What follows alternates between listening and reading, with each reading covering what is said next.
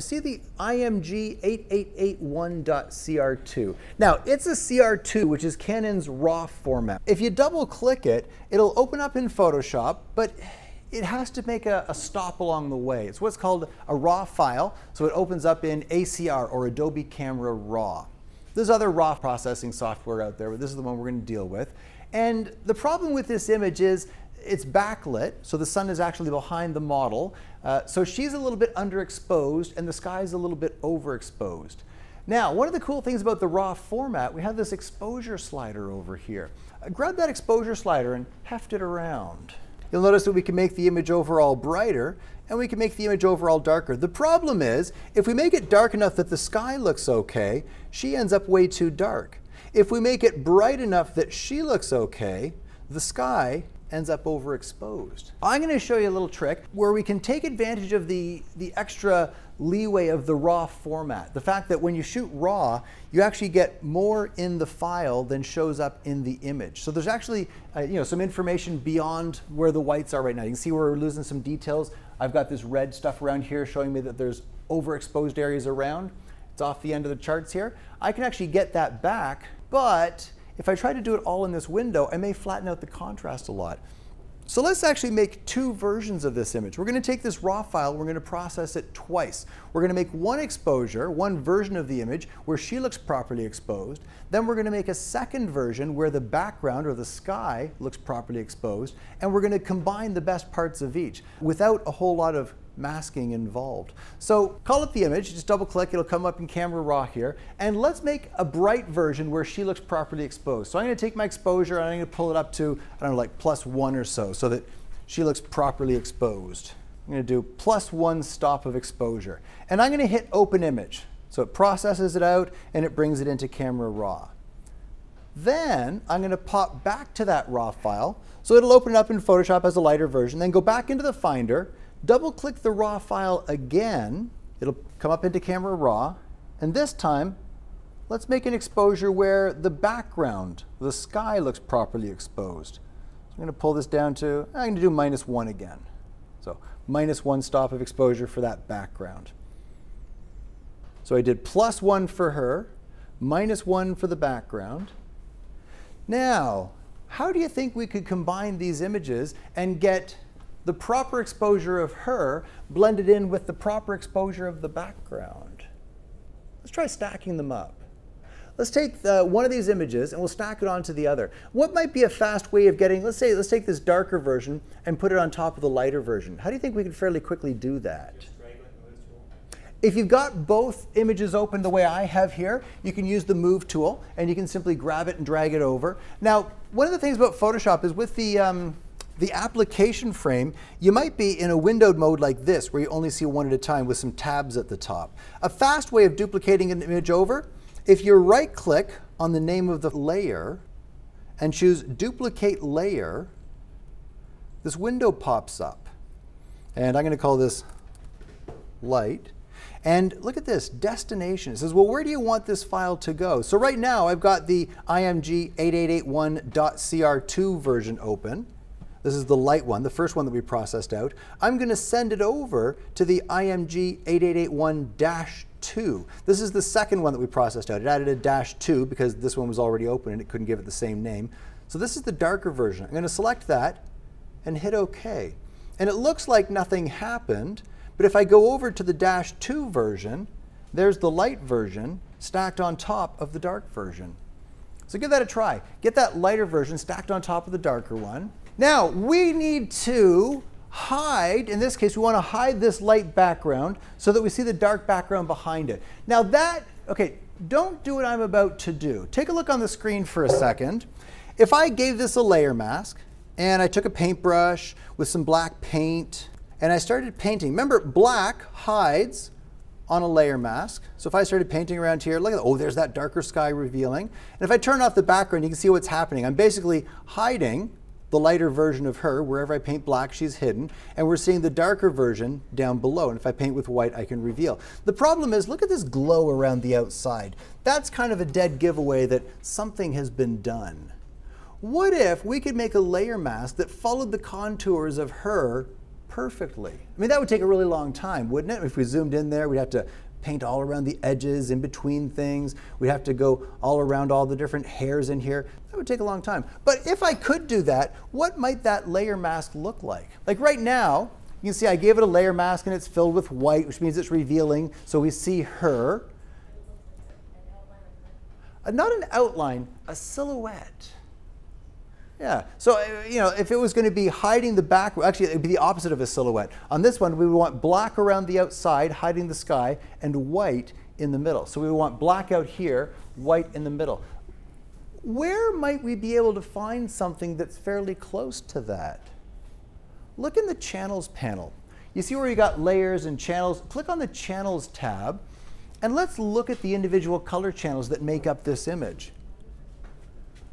So there's the RGB, this is the composite, so this is the red, green, and blue all together, creating the full color image.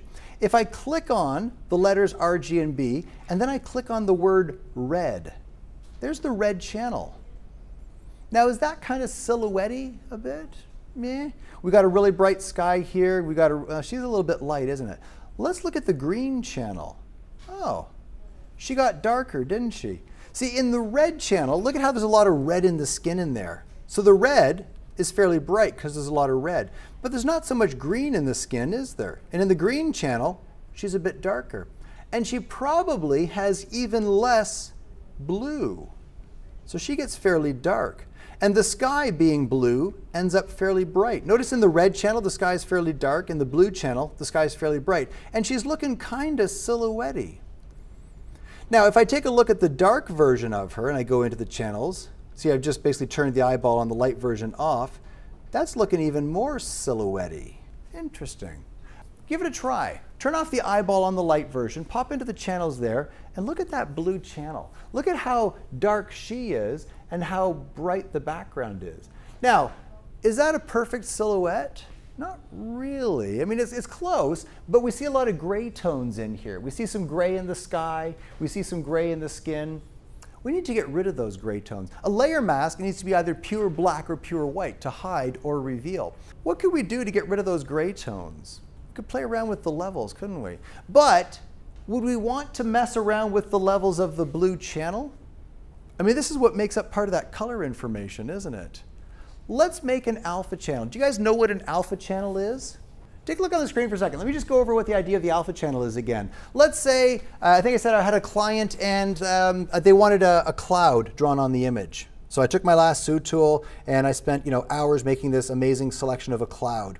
And they want it to look like it's a little rain cloud. So I took my paintbrush and I put some cloud in there. If I deselected and then saved this up, and came back to it a few weeks later, could I get that selection back? I can't, can I? That selection would be gone. Unless I go under Select, Save Selection, and I'll call it my awesome cloud. Then I can deselect, and if I look in my Channels panel, there's an alpha channel that's storing that selection. So if they call back a week later and say, oh, we want this to be a storm cloud in there, I say, oh, no problem, let's go under Select, Load Selection, and I'll load up that awesome cloud. And then I can paint some shadows in there, and there's my little rain cloud. So an alpha channel basically stores that selection information. And it works the other way as well. Let me just get rid of this cloud here. If I go into my channels here and I click the new channel icon, it calls it Alpha 1 for me. If I take a paintbrush and I do a little bit of modern art on it, do a little ding, ding, ding, ding, ding, ding, ding, it's a Picasso. I don't see it when I'm in my regular RGB view, but if I go under Select, Load Selection, and I tell it that I want to call up that Alpha 1, hit OK, I have a selection based on that alpha channel. So that's what an alpha channel is all about. Okay, well, how's that going to help us? Well, remember that blue channel where she's fairly dark and the background is fairly light? Give this a try. Duplicate that channel. Just grab the icon for the blue channel and drag it down onto the new channel icon. Boink, that makes a copy of it. It's called Blue Copy. Very conveniently names it Copy for you. And it's highlighted and it's visible. All right, so we have that blue copy there. We need to get rid of those gray tones. Let's play with its levels. Let's go under Image, Adjustments, Levels, or Command L is the keyboard shortcut for it. And on this image, you'll notice that it's got two little histograms in there. Notice how we have this little mountain range down below, and we have this little mountain range up above here. We've got one down near the black point, and we have one up near the white point. Now, what parts of the image do you think this little mountain range down here towards the black point represents? What part of the image do you think that is? It's going to be the darkest parts, isn't it? So it's her, it's the dress, it's the little fence in behind. What part of the image do you think this mountain range here represents? The background, yeah, the sky basically, the really bright parts. And we have very good separation between the two. Now, give this a try. Grab the black point and the input levels there and start pulling it to the right. And look at what happens as this little mountain range here, all this tonality that represents her, the dress, the wall, as that tonality ends up to the left of the black point. As I start pulling this slider to the right, all that tonality starts to disappear. And if I grab the white point and start pulling this to the left, the tonality in the sky, all the grays that were in the sky starts to disappear. Now, here's an interesting question. I said we're pulling this in so we get a nice, black in the foreground, white in the background. We're getting this kind of silhouette sort of look. Would it be better, because look at this, we're still getting some stuff going on in here. I still see some gray tones. Should I pull this all the way up to here, maybe, so that those are gone? And if I pull this all the way down, well, we know that there won't be any detail in the highlights there. Would that be a good thing or a bad thing, do you think? I would argue it would be a bad thing. Take a look on the screen for a second. Take a look at the hair here. Do you notice the edge between the sky and the foreground and the background? We've got these kind of gray pixels along here, this nice soft transition edge. Look at what happens if I pull this black point up too far. Does that look like a very convincing edge? No, that's going to be kind of rough, isn't it? Kind of a jagged sort of edge. You want to keep these points as far apart as you can while still getting a nice, deep black in the foreground and rich white in the background there. And I'm not going to worry about these. These can be changed at any time. Once you've got a layer mask, you can paint black or white on it. You can fix it up as much as you want.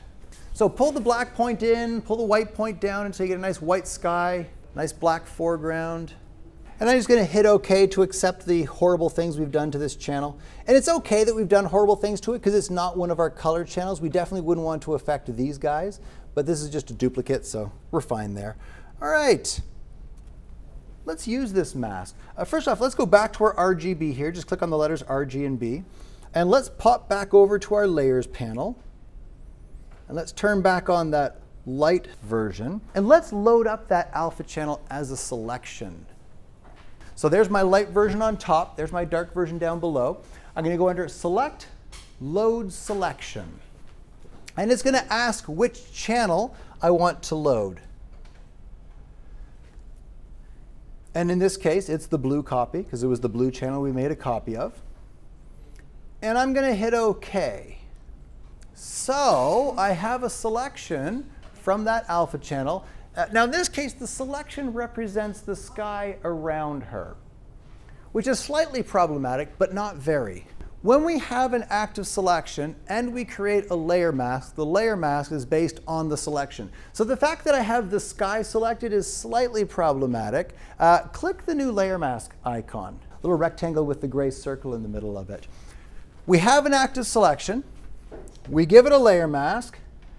And we have the overexposed sky mixed up with the underexposed version of her. Basically, we have a layer mask that is the exact opposite of what we wanted. Remember I said we wanted a black sky around here to hide the overexposed version and a white version of her to reveal the lighter version. What's a fast way of fixing what we've got there? What if we could invert that layer mask? Command I. Give it a try. Hit a Command I. That layer mask inverts, black becomes white, white becomes black, and look at that. We have a properly exposed sky with a properly exposed version of her. And if you look at the layer mask, if you option click there, look at that, there it is. It follows those contours. Now there are some problem areas. Like if you look at the dress here, if I turn this layer off and on, or if I disable it, look at what's happening to the flowers there. Do you see this kind of lack of contrast? Because it's slightly hiding the lighter version, which means we're seeing a bit of that darker version behind. What do we do about that? What if we took a paintbrush and we know that it's supposed to be white and we just painted over top of it? Now it's easy to do when we're looking at the layer mask, but we don't have to be looking at the layer mask. If I look at the image itself and I paint on the layer mask, notice these little 4 corner points show that I'm working on the layer mask, and I paint over it, There's before, and there's after. So we can fix it while we're looking at the image itself. It just makes it a little bit easier to see those gray areas when we're looking at the layer mask. Now, do you think I should use a soft edged brush or a hard edged brush for this? I think for this, a hard edge might be a bit more appropriate. It doesn't make that much of a difference around here, whether it's hard or soft. But when I get it to something like this, say like on the little elbow here, see how there's a little bit of it that's gotten missed? With a soft edged brush, if I try to get close enough to the edge, uh-oh, see that little glowing bit around the outside there? That's not good. So I either have to go not quite far enough to get to the edge, or go over the edge and a little bit of that mist will kind of haze over. In this case, I think a hard edge brush might be a little bit better. That lets me get right up to the edge without going over. So we can just clean up those little gray bits on the layer mask. And we could have done this while it was an alpha channel as well. Whether we do it now or when it's an alpha channel doesn't really matter. The end result is the same.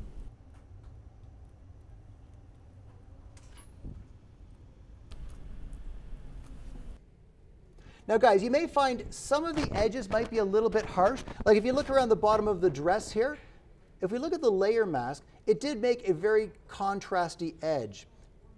And you can see here, with the overlap of the lighter and the darker, there's a little bit of a kind of a roughness in there. Here's a little trick for softening out the edges of layer masks. There's a tool called the blur tool. Looks like a little teardrop there. And look at what it does. See how it kind of softens the edge? Sometimes layer masks can come out a little bit harsh. Watch what happens if I blur that layer mask. So if you find you got a bit of a hard edge in places, sometimes just a little bit of the blur tool can help soften out those harsh edges.